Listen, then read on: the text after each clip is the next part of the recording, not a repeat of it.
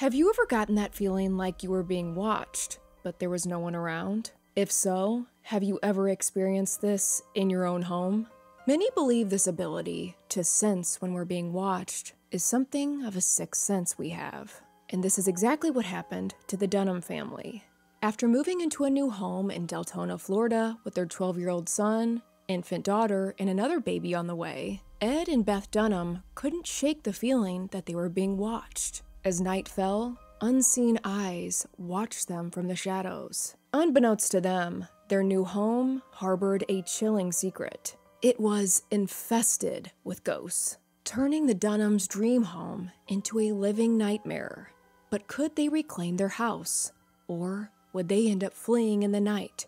Welcome back to Avery After Dark. I'm your host, Avery Ross. It's so good to see you. I'm so glad you tuned in for today's episode. We have a very spooky ghost story today. I hope you're ready. It's a true case and it's a doozy. Thanks so much for subscribing to this podcast. Give this video a like and turn on post notifications so you never miss out on an episode. Now, without further ado, let's get into today's case. In Central Florida, halfway between Orlando and Daytona Beach, sits Deltona.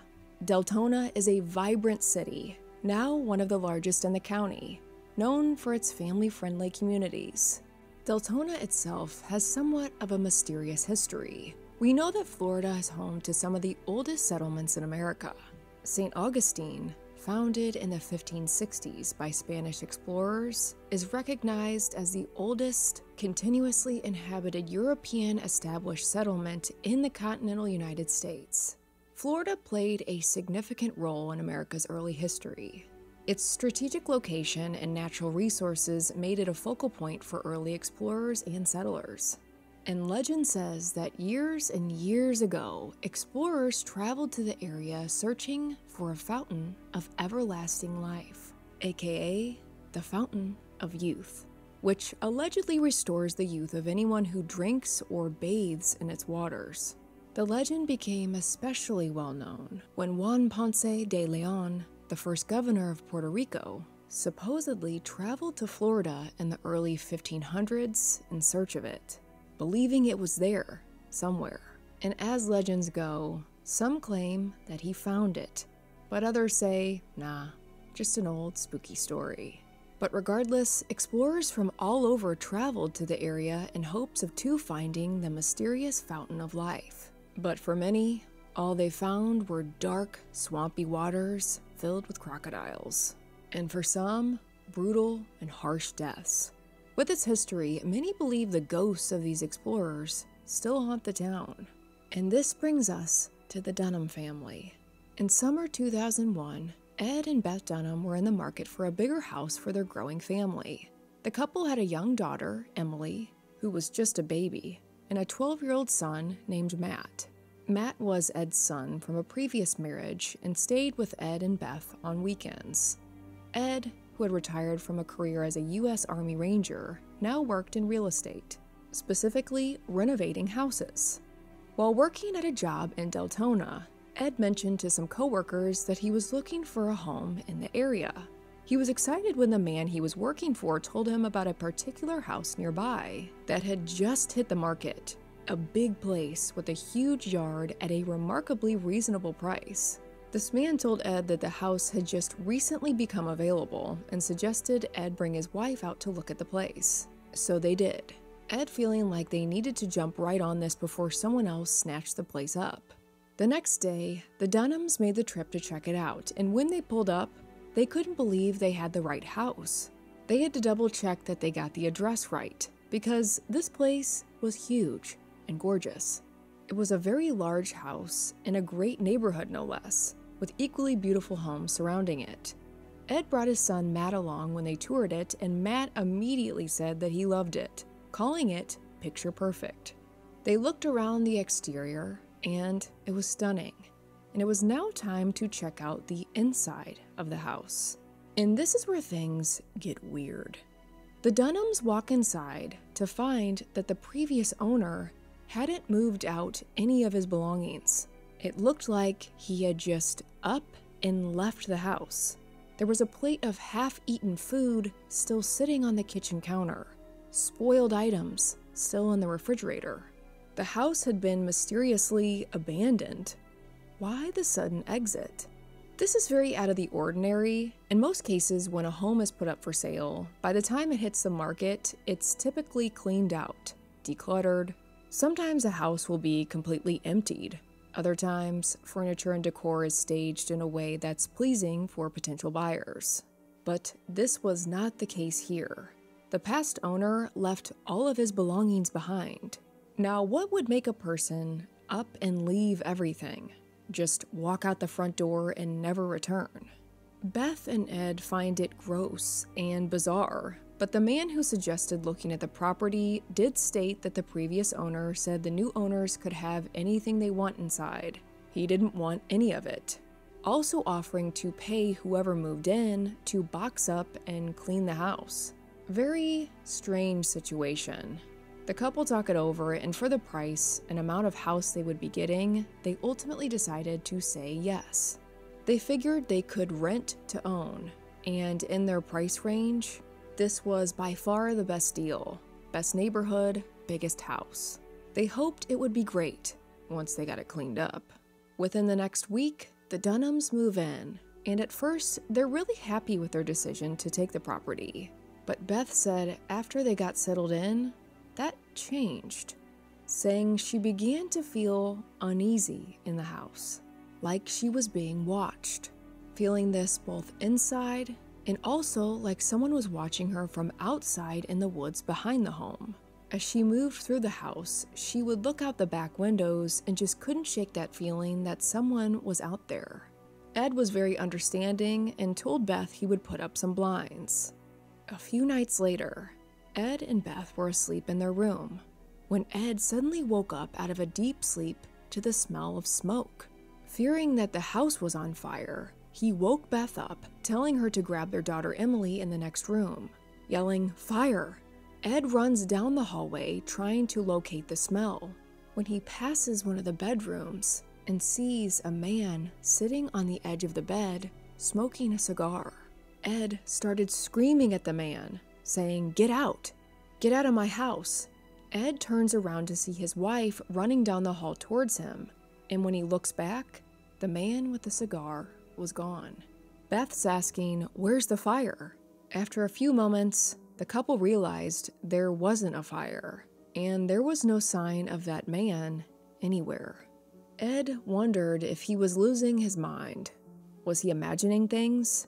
Did someone have a key to the house and break in? Who did he see? After seeing the man with the cigar, Ed wasn't sure what was going on, who the man was, or if he was losing his mind entirely. And this case is really interesting to me because typically women and or children are usually the first to see or experience the paranormal activity. But in the Dunhams case, Ed, the father, was the first to really see anything.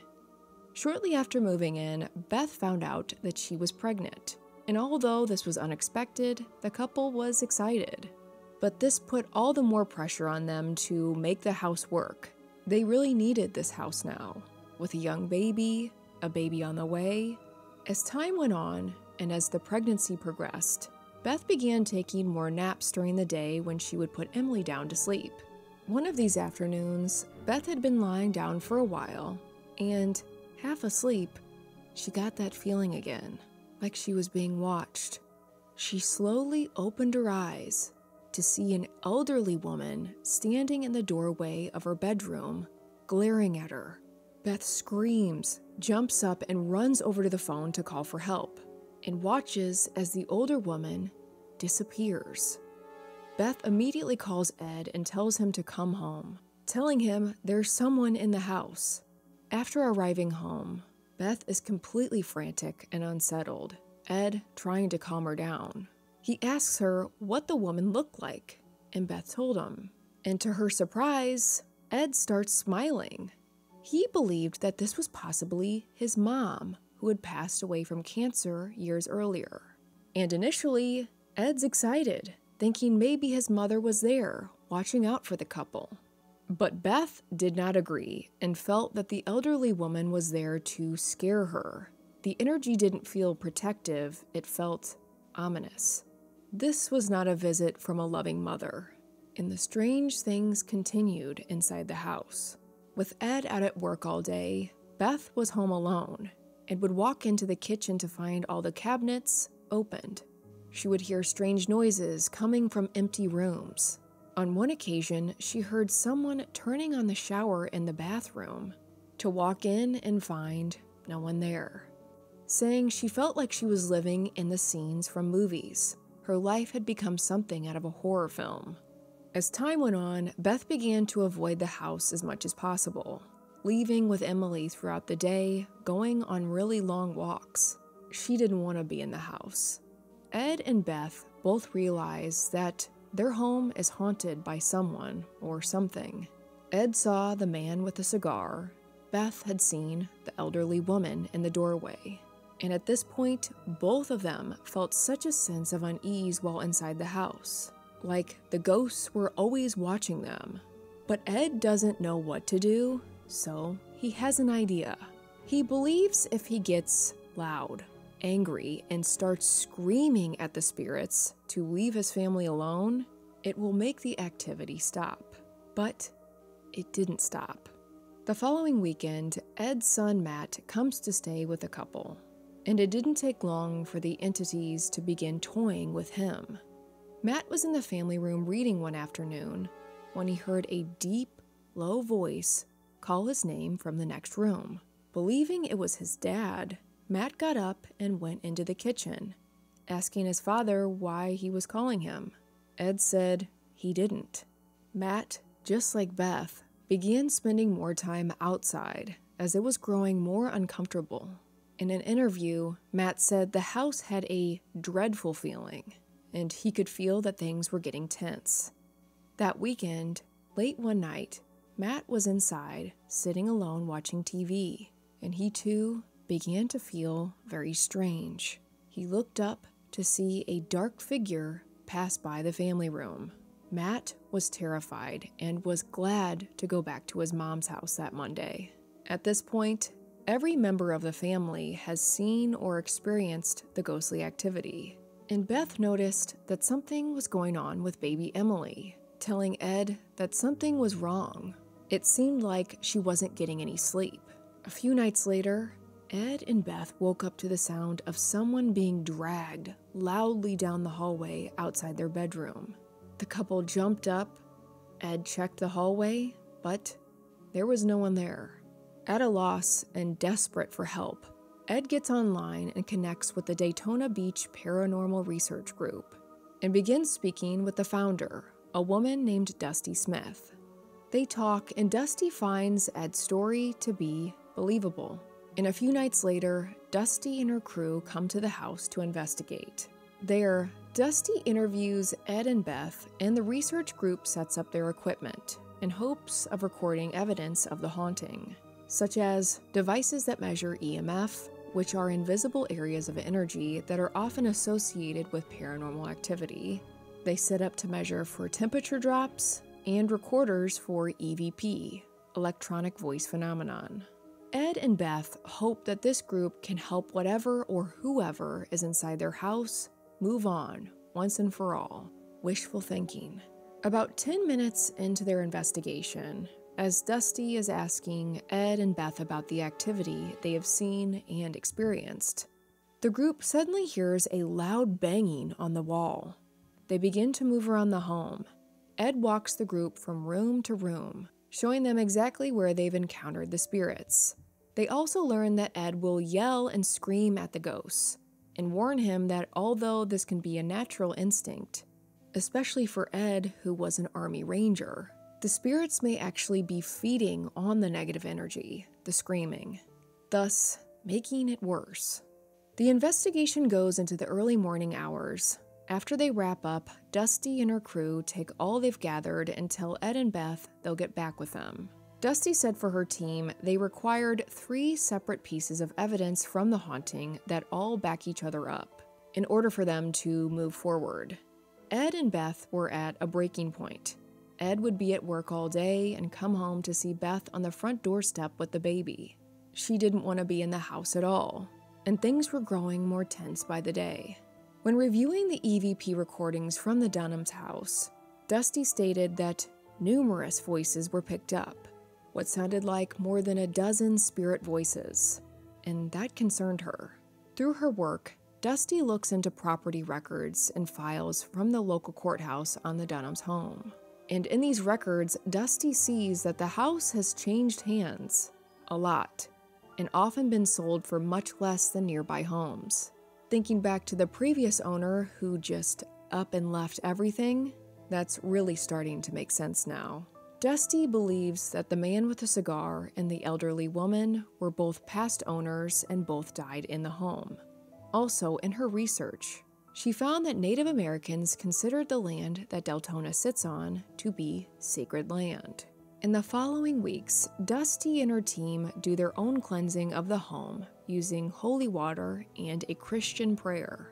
But Beth said that baby Emily seems to be very disturbed by something in the home. Beth telling Dusty that she seemed tired. So Dusty has an idea. She said she will set up one of her video cameras to face Emily's crib, which had since been moved into Beth and Ed's bedroom, to see if they could see anything. Beth says okay, and after a day or two, Dusty comes back to collect the footage. When she sits down to review it, she's horrified. She said the footage showed that after Beth would lay Emily down for a nap and leave the room, she began to hear an entity call out for Emily. Dusty said the voice was neither male or female, and it sounded demonic. Then, Dusty claimed she saw a darkish figure walk over to Emily's crib and lean over towards the baby. Dusty immediately jumps in her car and heads straight to the Dunhams.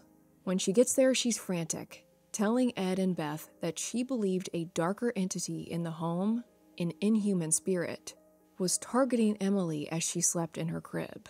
And that was it. Ed and Beth packed up and left in the middle of the night, never returning to the home. Ed saying they escaped the house, barely. They stayed with Beth's parents until eventually finding a new home in a nearby town. There, Beth had a healthy boy, and the family finally began to feel peace again.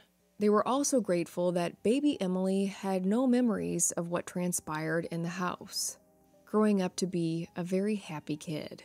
Ed, being a retired Army Ranger, wanted to protect his home and his family from the entities inside. He wanted to reclaim the home. He wasn't going to leave without a fight.